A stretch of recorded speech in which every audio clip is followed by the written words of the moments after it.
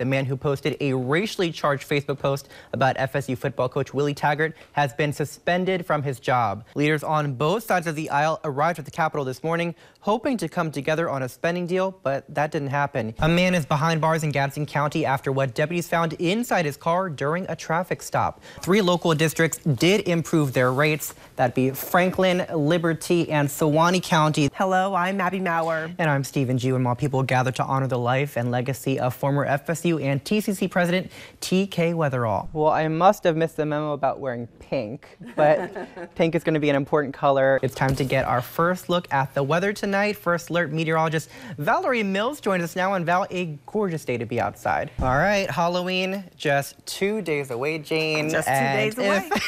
If you don't have a costume, we've got some ideas for you. Feeling like winter. Steven, you a fan? No. I moved down to Florida for a reason. He's from the north, I'm from the south, so we're going to have differing opinions on this, but that's okay. But I mean, it's nice to feel a proper winter, though. Yeah, I agree. Thank you, Alex. That does it for your news this midday. Thank you for watching. Be safe and have a great day. From the WTXL studios, this is ABC 27's Weekend News. Good evening, and thank you for joining us tonight. I'm Stephen Jiwanmall. Tallahassee police are investigating after someone was hit by a train and killed early this morning. It's our top story tonight. Officers headed to the railroad tracks in the area of Governor's Park Access Road and Blairstone Road around 1 a.m. That's where they found a pedestrian who had died. TPD's Violent Crimes Unit is handling the case. It's an active investigation. The victim hasn't been identified yet. Anyone who may know something about what happened should call police at 850-891-4200 or Crime Stoppers at 850-574-TIPS. TPD also needs your help identifying a suspect wanted for a burglary at a motel earlier this month. Police say it happened on December 9th at the Suburban Extended Stay Motel. These are pictures of the man they're looking for. Investigators say he got into a motel room while someone was sleeping and stole 2 chainsaws. If you can help, call investigator Mark Ray at 850-891-4280. 2 people are behind bars in Taylor County after police found drugs on them during a traffic stop. Deputies pulled over a suspicious vehicle this morning in the area of Mount Gilead Road. Michelle and Brian Dollar were arrested for possession of meth and drug paraphernalia. The sheriff's office said Michelle had an outstanding warrant for the same charges. It's been a busy 24 hours for the Tallahassee Fire Department. 2 fires less than 25 miles away from each other. The first one happened at a 3rd-floor apartment on Victory Garden Drive just after 5:30 Friday evening. No one was hurt. The cause of the fire is under investigation. Less than an hour later, crews headed to a house fire on Gladiola Terrace. When they got there, they found heavy smoke and fire in the utility room. One resident was taken to the hospital for smoke inhalation. No one else was hurt. The Red Cross is helping residents affected by both fires.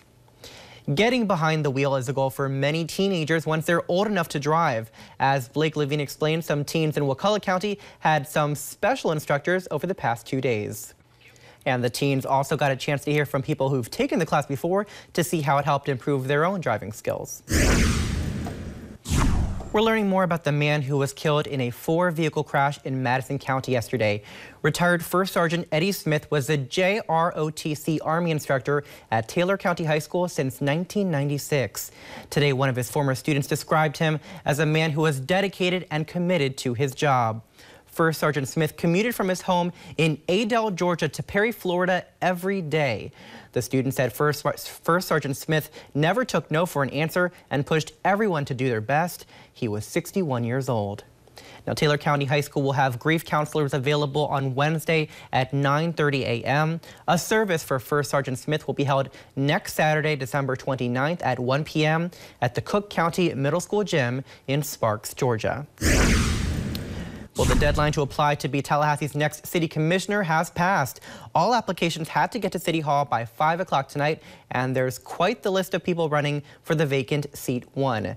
64 people have officially submitted applications for the seat formerly held by Scott Maddox, who was suspended by the governor after a federal indictment. Each of the 4 current city commissioners, including the mayor, will pick his or her top 3 candidates and submit that list to the treasurer clerk. The top 5 vote getters will be part of a short list. The commission will pick from that short list at a special meeting on December 31st. As the Big Bend recovers from Hurricane Michael, one sheriff's office is helping another with a special donation. Take a look. The Taylor County Sheriff's Office received 3 Belgian Malinois puppies from a private donor earlier this year. Sheriff Wayne Padgett decided to train 2 of them and give the 3rd one to the Liberty County Sheriff's Office, which was looking to restart its canine program after its last canine retired. The 8-month-old female pup was named Gemma. The Taylor County Sheriff's Office says Liberty County was hit very hard by Hurricane Michael and that canines are an integral part of the work in rural counties. Now over to Georgia, where farmers impacted by Hurricane Michael could receive financial help to get their farms back on track. According to state leaders, a legislative session in November provided $55 million in emergency funding for state and local agencies. Farmers suffering a loss of income from Hurricane Michael damage may be eligible to get a loan from the Georgia Development Authority.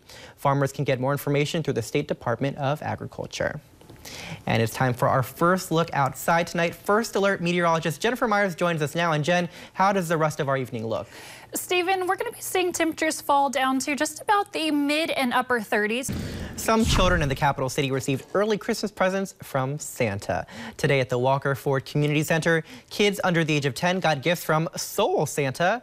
One of the organizers says Soul Santa is very important to the Bond community. The Soul Santa bring the community, bring families together.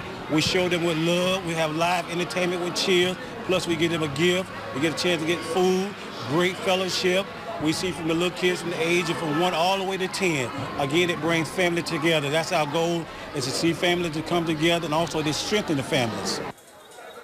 About 700 kids went home with gifts and more than 1,000 people came and went from the event. The 55th annual holiday show, The Art of Giving at Lemoyne Arts, is almost over. Tomorrow is the last day the art show will be open. On display and for sale is artwork done by local and regional artists. Each artwork is unique and one of a kind. The executive director of the event says the show is a Tallahassee staple for the art community. It really is a Tallahassee tradition here at Lemoyne Arts. I've lived in the area only a number of months, and everyone I talk to is familiar with the holiday show, and they have been coming here for years since they were children. And the art show is open from 1 p.m. to 5 p.m. tomorrow. Still to come on your news at 6:30, the government remains on shutdown. After the break, we'll show you what Congress says needs to happen in order to come to an agreement.